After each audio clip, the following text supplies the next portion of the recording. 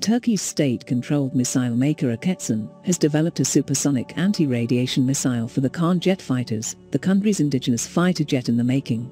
The missile, dubbed Akbaba, or vulture in English, was included in the ammunitions list of the Kaan at a Turkish Air Force briefing on June 30th. The Akbaba program is classified, and Roketsan's website does not mention the technology. The Akbaba project is very secretive, so very little information is known to the public for national security reasons, Roketsan told Defense News on July 8th.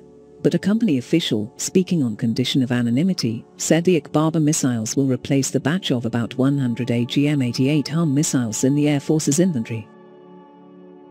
American firm Raytheon Technologies builds the AGM-88 HARM, which is also a high-speed anti-radiation missile used to seek and destroy radar-equipped air defense systems.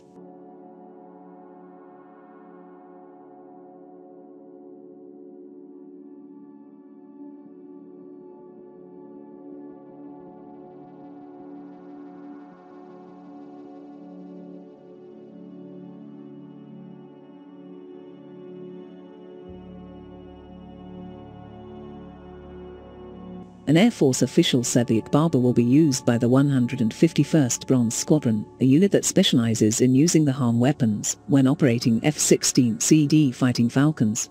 A defense procurement source said the contract value for the Akbaba is unknown because quantity has not been determined.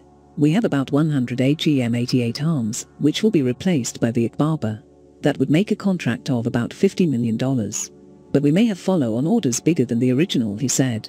This is an open-ended program. The official also said the final quantities and the contract value will depend on the progress of the Kaan fighter's jet program.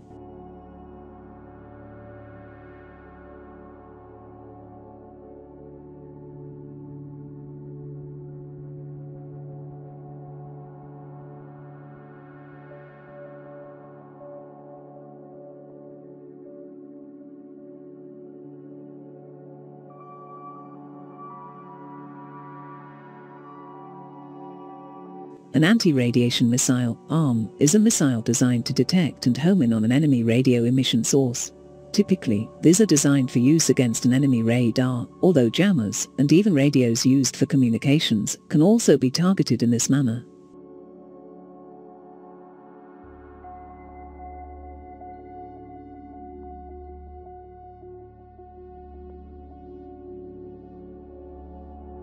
The earliest known anti-radiation weapon is a variant of the Blohm and Vosby V-246 radar-guided bomb.